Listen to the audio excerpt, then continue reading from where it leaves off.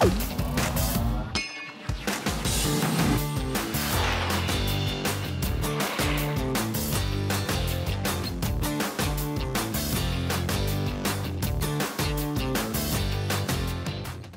seen two big campaigns launch in recent days, both of which we've heard about at this conference. A big rebrand for Commbank and the new Tourism Australia ad. What lessons, if any, should marketers take from them? I'll start with the Commbank ad, which I actually personally like. And I like that it's a build on determined, and that the can is actually a nice positive and optimistic sentiment that I think that is really well suited to Australia now. So I'm really interested to see how they continue to build on that, and we're starting to see some of that already.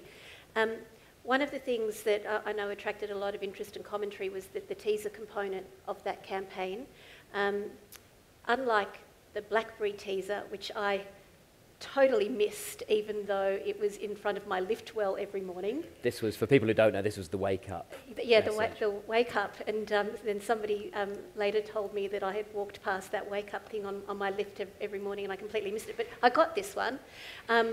It looks like there was a large investment in it, and look, I think that we as an industry are probably more interested in those teaser campaigns and the role that they play and what value they contribute than most Australians are, and I can't see myself making an investment decision on Telstra's behalf to run a campaign like that, but never say never. I'm sure that there were reasons for that.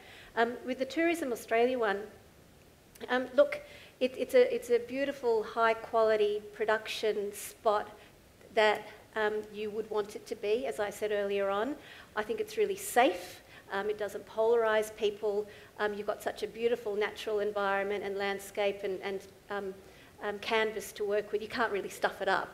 The learning from that is when you've got an iconic Australian product, in this case Australia, or whether it's Qantas, or whether it's a large bank, or whether it's indeed Telstra with so many customers and shareholders, the lesson there is that you're open to scrutiny, and you're going to be analysed, and people are going to take a lot of interest because the stakes are quite high.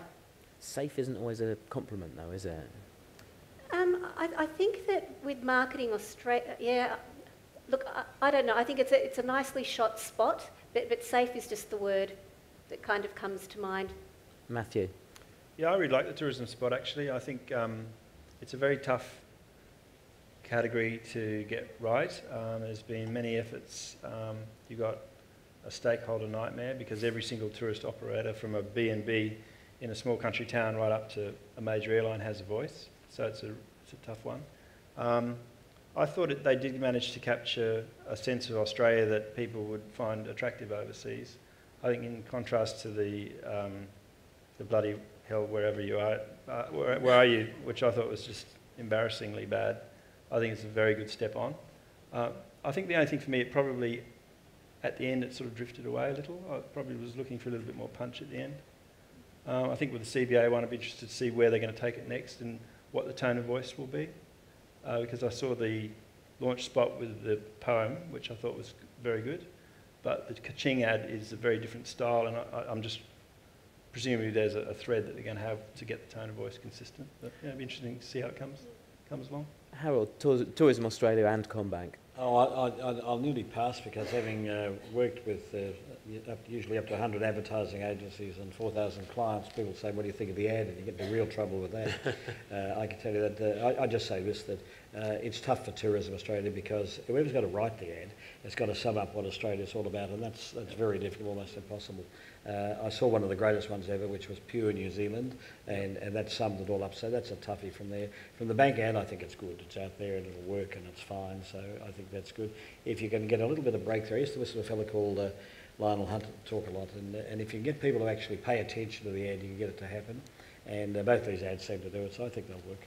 Nick? I just think nothing much to add, but I think the interesting thing is that you can see digital being built right into the core of these things rather than being thought about, oh yeah, we better do that thing as well. And that's very encouraging because I think that's something that sort of reflects the reality of where people are spending their time, and they're leveraging the devices really well too. And interestingly, a lot of the Commbank activity is around functionality. and technology, which I think is a very interesting place for a bank to be going as well.